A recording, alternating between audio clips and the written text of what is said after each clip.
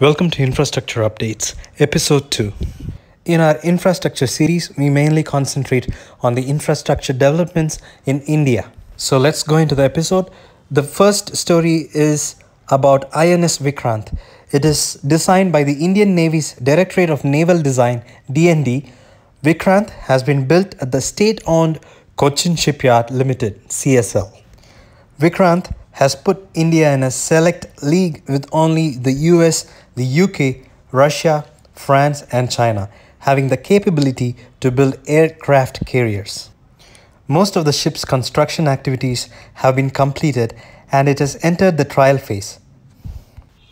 Readiness of the ship's propulsion and power generation equipment systems were tested in harbour as part of the basin trials in November 2020. The Navy said in a statement. The warship, with a displacement of 37,500 tons, will operate MiG-29K fighter jets, Kamov 31 helicopters, MH-60R multi-role helicopters, and the indigenous advanced light helicopters. This ship is a shining example of the nation's quest for Atmanirbhar Bharat, with more than 76% indigenous content.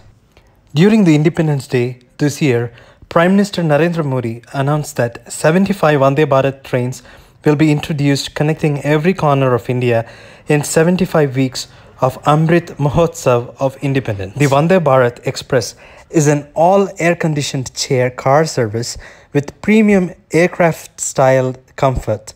It is the first of its kind engineless train set that runs on distributed traction. Vande Bharat has a speed potential of 160 km per hour and design speed of 180 km per hour. Ghatkopar to Mankurd bridge cuts half a ride to 3 minutes. Chief Minister of Maharashtra inaugurated a 2.9 km flyover connecting Veeramata Jijabai Bosle Marg and Sion Panvel Highway.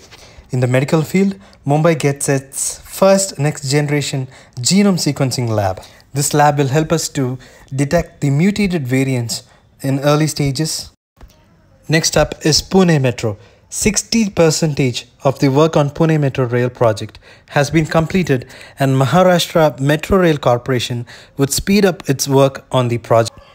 Pune Metro's first trial run on the route between Vanas and Ramwadi in Pune city was successfully carried out on Friday.